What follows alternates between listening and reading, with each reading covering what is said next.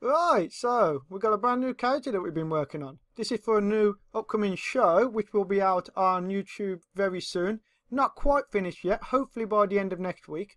Anyway, we're not here to talk about that. We're using my character Jacob here to demonstrate our school time lesson of the week. And that is how to embed triggers within triggers. Right, so first of all, let me demonstrate an example. So I've got my character here, he pulls out his phone. Then he gets his hand ready in place, and then so this character, you know, might be talking to the audience, and when I want him to tap away on his phone to demonstrate something that he's doing in the scene, and then when he's finished, put the phone away.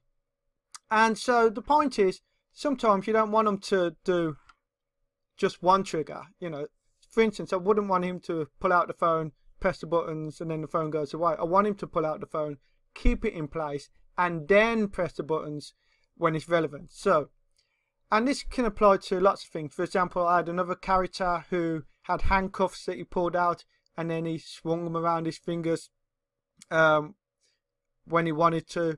I've got other characters where they pull out their joypads, and then they start playing the joypads or doing different actions on the joypad as necessary. So there's loads of reasons to have triggers within triggers. So because I know that you can do the pause thing where you have an animation, it pauses, and then you press it again and it does a bit of an animation and it pauses, but you haven't got control over, like this one, I can get him to stop and start as much as I want. I've got a lot more control over what he does. So this is how I do it.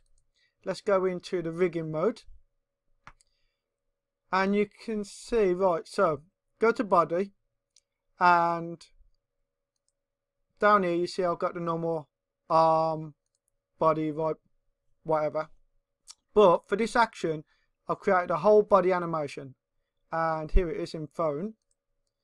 And you can see these frames here, when I press T it triggers him pulling out the phone, and then on the very last frame, so what will be frame 1000, 100th, whatever it is, frame 10022, instead of that being the last frame, I put that in a folder, so it goes there, and then I've created another folder with the next lot of animations in. So that's the Y one. And again, you can see I've done the same thing. He does his animation, and then on the last frame, which will be 10033, I put that in another blank folder, and there's another trigger button there. And you can do this as much as you want. So for instance, I could have him pulling out his phone, and then I could press one button to make him tap the phone in one way. I could press another button to make him show the phone to the audience. I could press another button so that he has one app appear, and then another button to put another app appear. It gives me complete control over what my character is doing. Hopefully that all makes sense here. Again, quickly, I've got my first animation, my first trigger.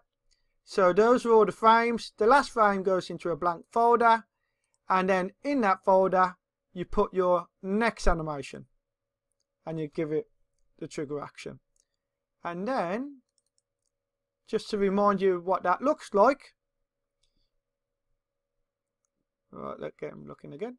So I pressed my first trigger action, which was T, pulls out the phone.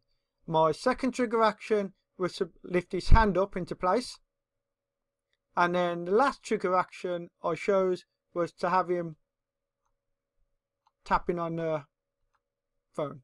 But again, I can add more later on. I can have him showing the phone to us.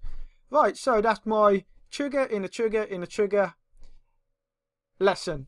Hopefully that makes sense. If it doesn't, feel free to post a message below or send me an email at info@digitalpuppet.co.uk.